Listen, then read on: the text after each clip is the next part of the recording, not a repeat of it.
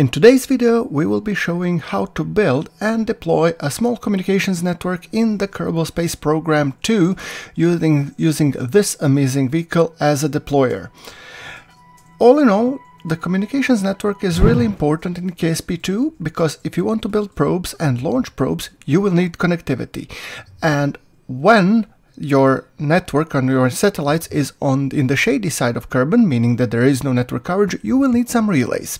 And this, what you're seeing now in the VAB, is our first attempt of building that small communications relay that will be able to relay information from the Kerbal's control center all the way via orbit and up to probably somewhere around Duna and Eve.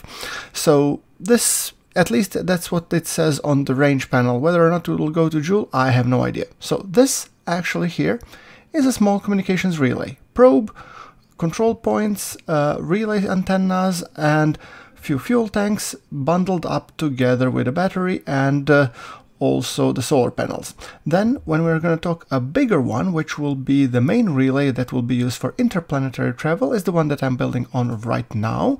It has a bigger range antenna, which will be bouncing signal of the small relays, and it has a couple of batteries, a couple of monoprop tanks, because this one we will be hauling in the cargo bay of the craft, of the same craft that will be launching this bad boy. So it has a Terrier engine to give it a little bit extra oomph for, you know, circularizing and whatnot. Same amount of solar panels, same everything, except it's a little bit bigger form factor. So, and I really love the side-by-side building of the KSP2 because as you can see, it really gives you a chance to have that, you know, side-by-side look, comparison, and everything else. I really think it's really cool. Alright, so with that thing being said, we have built the short-range relay and one long polar range relay. So those will be the basis or the backbone of our network. So it's finally time to actually build the deployer craft.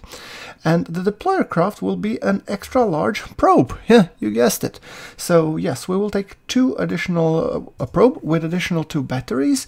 We'll slam a big fuel tank on top, and then we'll be also putting the cargo bay. So my idea is that here we will have the cargo bay, which can actually open, and in that cargo bay we will be sporting this medium polar relay. So let me just quickly make sure that once we open the cargo bay, that at the bottom we will be sporting a decoupler that can decouple this craft, and this craft goes in, as you can tell. There we go. And then on top I expand to have a fuel tank, and then we will have, where was it, this cargo bay door XL. Yeah, there we go, something like that. So cargo bay door and the top, and on top we will be sporting 4, so we'll put a quad coupler, and on top of that quad coupler we will be sporting 4 of these small satellites that we have just built. So let me put here also the 4 small decouplers, and then we're gonna put these satellites one beside the other. So let me just go into 4-way symmetry to make sure that they are reattached correctly. Okay, quick check that nothing is actually clipping inside, because when deploying them that could actually lead to Kraken attacks. I really like this dual mode, and this cargo bay really gives me an idea of how to deploy like almost instantaneously a full communications network. I think it's really cool. Okay, so with that thing being said, we now will need some fuel tanks, and we're gonna go with extra large fuel tanks. I'm probably gonna stick 2 of them, probably, or 1 or 2, we'll see. And then at the bottom we're gonna put the engine plate, and we're gonna cram a bunch of engines. Or actually we could just put in the Mastodon one, that seems enough. Oh yes, and we need reaction wheels. We need reaction wheels to keep the rocket stable, mainly due to the KSP's 2, you know, reaction wheels being nerfed, so I'm putting 2 just to be on the safe side. I'm trying to get some stage info from the Kerbonaut manager, but not much luck. At least some information I was able to get out. But this vessel will have, all in all, in the first stage, a 5,032 meters per second, which would be enough if we don't deploy both. So, and also I will be interested to see what it is trusted weight.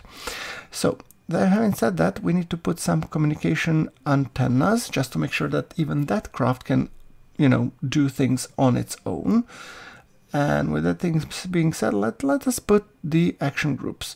So action group 1 will make sure that we take all of our Communotron 16s, or actually the first one, and that we can actually toggle it. Second one, we will make sure that we put all the solar panels. So all the Gigantor solar panels, if we press 2, will be engaged. Alright, and then let's see, the 3 will be the communications antennas, and literally all of them. So I'm just connecting them all willy-nilly. So when I press 3, everything should deploy on the satellites. Alright. I'm still learning this part manager. It's a little bit finicky at the moment and it takes a while to load, but okay, seems to be working okay. Now let's close the cargo bay doors. We can actually toggle the cargo bay doors using the custom group 5. And now let's close everything up and prepare for the launch. So that's the main rocket. Let me just see. Engineer's report, thrust to weight is 1.059. That's not something that we should be writing home about. And actually, yeah, I forgot the main thing. Struts. I mean, the Kraken is unforgiving in KSP2, so you really do want to put a load of struts. So we are strutting everything that we can. I mean, it's so easy when you're playing KSP1 to forget that struts are really important in KSP2. Yeah. All right. So now we come to an additional set of side boosters. We're going to put 2 of Clydesdale besides, and those will be decoupling, but they will be firing together with the main engines just to ensure that we have that extra oomph that we need to get us going.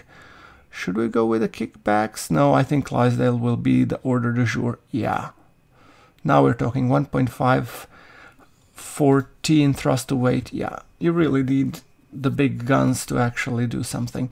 Okay, let's put in stabilizers. Stabilizers are more important in KSP2 than in 1 because nerf reaction wheels, Kraken attacks, and current bugs really do require you to do some extra work.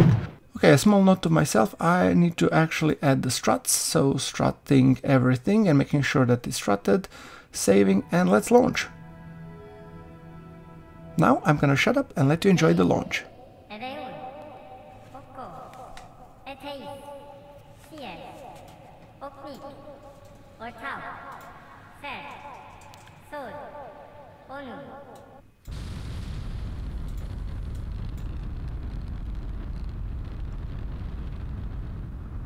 Beautiful, isn't it? Just so you know, the game doesn't run that smoothly. This is me accelerating the ascent video 2.5 times, which gives this a decent and doable frame rate. Yes.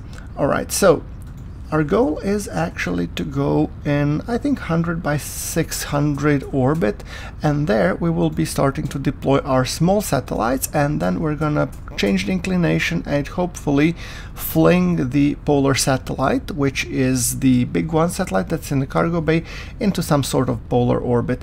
It doesn't really matter. For your first network, you have to have it deployed so that it works. If you can make it perfect in KSP2, well, then you're a better player than I am. Alright, so that being said, we are reducing our thrust to weight just to make sure that it's not too steep, and we are going with a steeper ascent profile just to make sure that Kraken doesn't hit us and we start flipping all willy-nilly. And at this point the rocket started to almost lose control a little bit. Fortunately enough, apoapsis was closing, so it was becoming harder and harder to control, as you can tell. Fortunately, yeah, apoapsis is 100, which means I could turn off the engine and be none the wiser. So we will just glide to the apoapsis and then we will be performing the circularization. Let's create a maneuver node.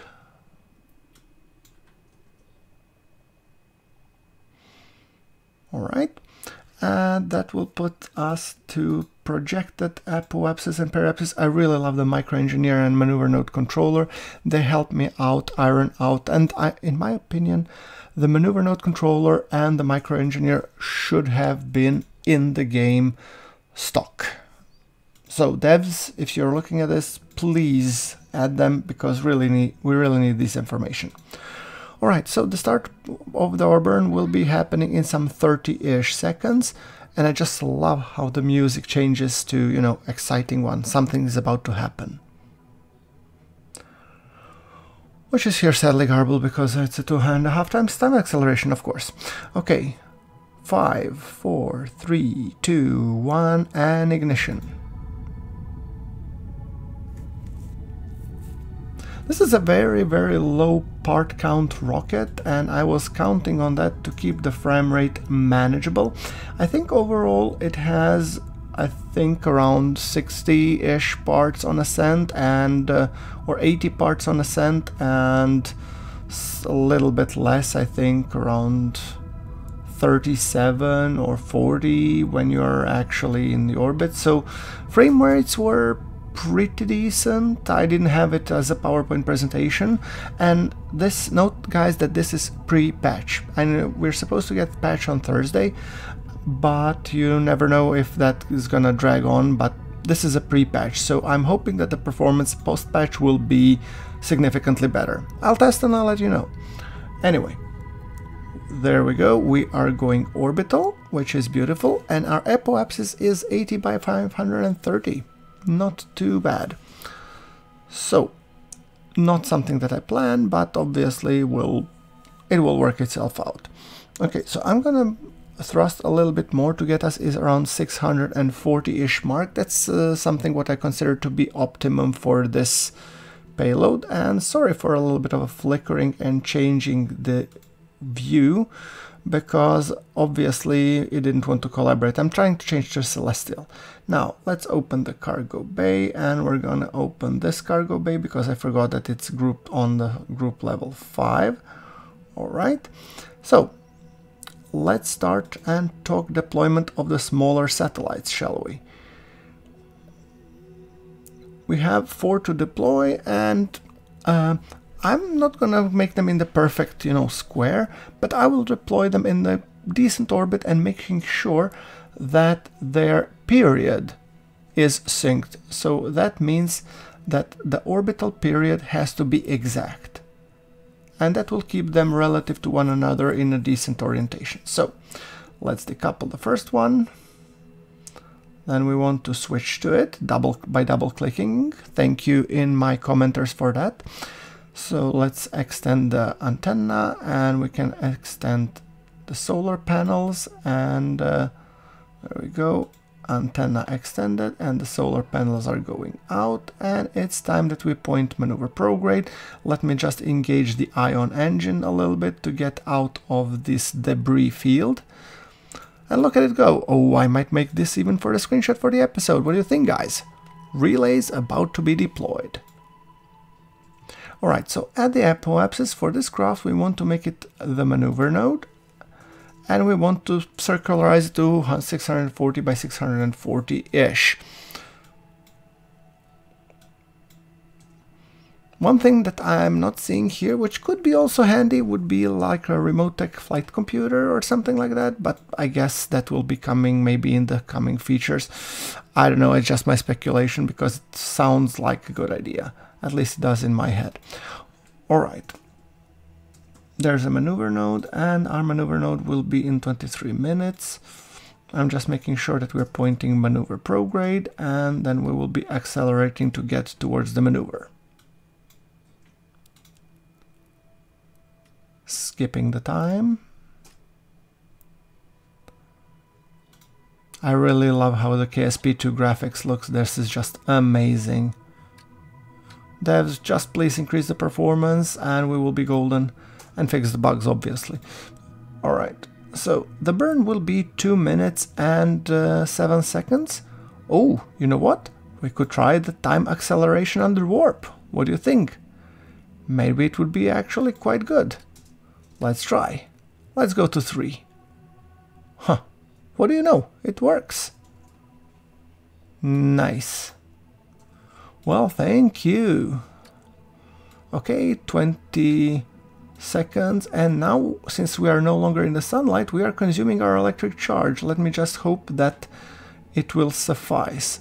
Okay, and oh, we did go a little bit overboard, 655 by 672. Let's just take it a tad back so that we are at least 650 by 650. Okay, I'm happy with that orbit. And guys, let me know, is there a way where you can rename your craft so it's not a default name something from here at least?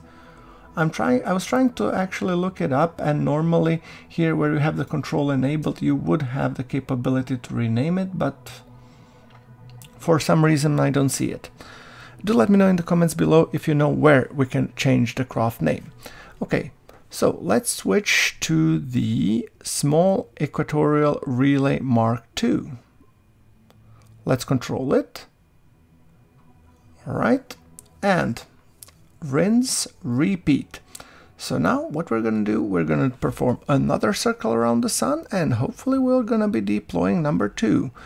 And there's a weird bug with the orbital debris going into elliptical orbit and dumping down. I'm guessing it's because it's of a lack of control, but I'm not exact during warp, I'm not sure. Warp does invoke Kraken apparently, or Apollo, or whoever. There we go. Let's take the second. We prepare everything, decouple, and let's double click to make sure that we control the craft. There we go. Extending the antennas, kicking a little bit of the ion drive so to get out of the debris field, and there we go.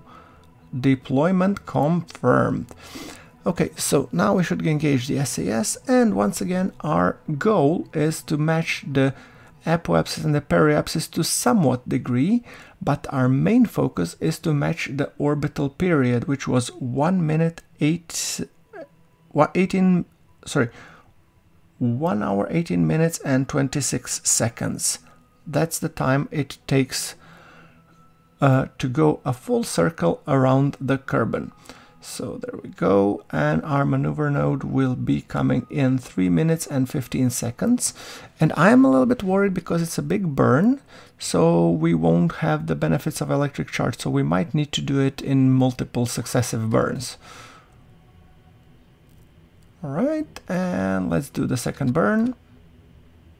Throttle is locked. Okay. So starting up, and let's accelerate time by a little bit. Yeah, clearly we won't be able to make a full burn. We'll run out of electric charge right about now. Oh, Paige, get out of here. I know what I'm doing. I am the tutorial. I don't need a tutorial, as Scott Manley said. Fully agree on that one. Okay, so we'll just move this one by 1 orbit plus, and that's not something. And look at this.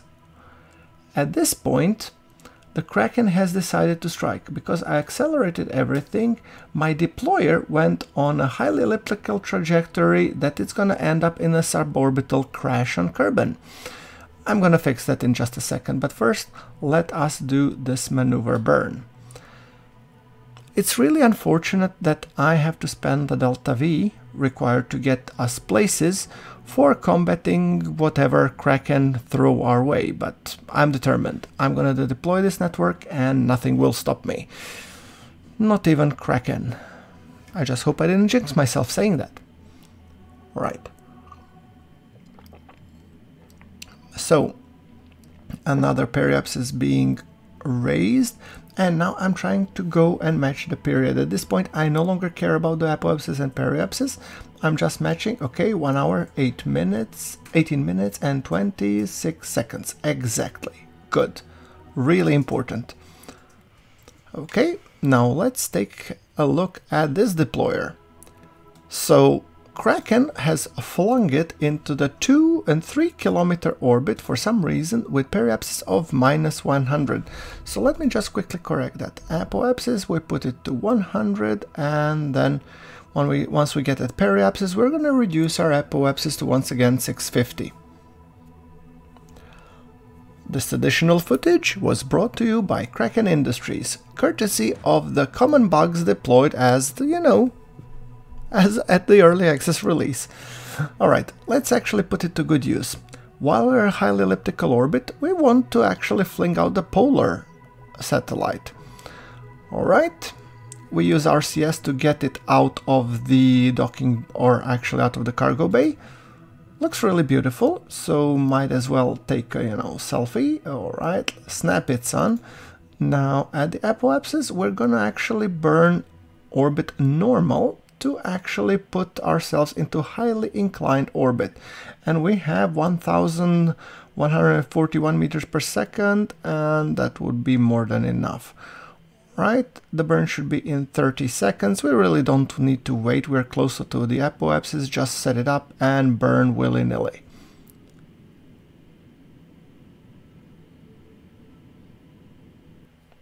Alright, there we go. And well, it does, like I said, it doesn't need to be perfect, but might as well burn it until we get to a very nice orbit. Alright, highly elliptical. I don't see why not. Now, we need to go back to the small equatorial relay, and we have 2 more to launch. By now you get the principle. At this point, correct the Kraken's attack, lower our periapsis to 655-ish, and then we'll be performing another deploy. So, let us warp to the maneuver. There we go, 40 seconds away. Let's close the cargo bay. That one has served its purpose, and then we will be performing the burn. Alright, beautiful. Okay, so we need to deploy the 3rd satellite.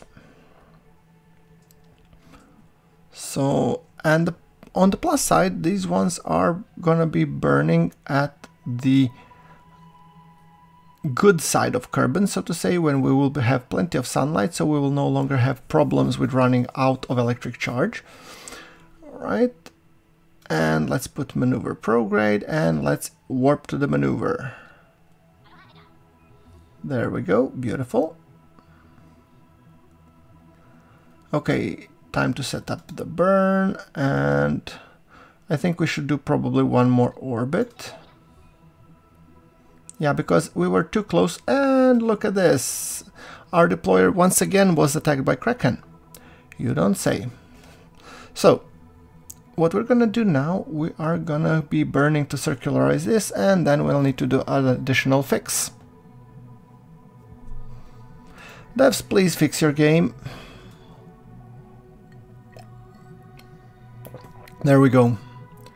It's a big burn. We might as well actually hit the time accelerator, hit the pedal to the metal on this one. So we should be stopping the burn in 1 minute and 32 seconds.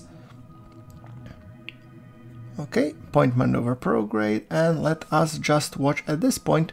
Like I said, we don't care about the apoapsis and periapsis, but more about the orbital period. It should be 1 hour, 18 minutes and 26 seconds exactly. And that's the good thing with these ion engines. They're so low thrust that you can really boil it down to a single second precision. 1:18 and 26. Perfect. There we go. Another one deployed. And as you can tell, these are almost equally spaced. Well, not 100%, but it will work.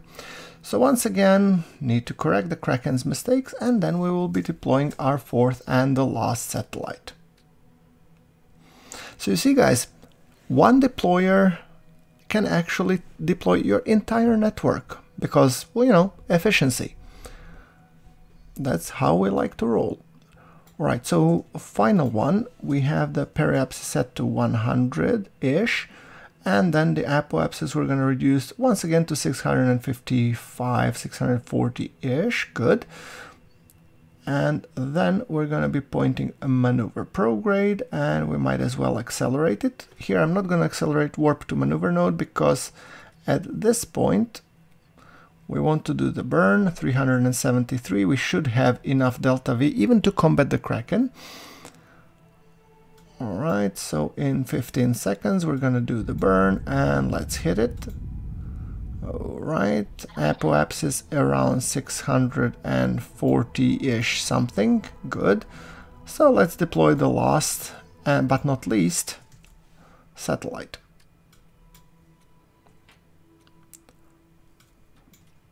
I think it's actually best that we do it in the sunlight.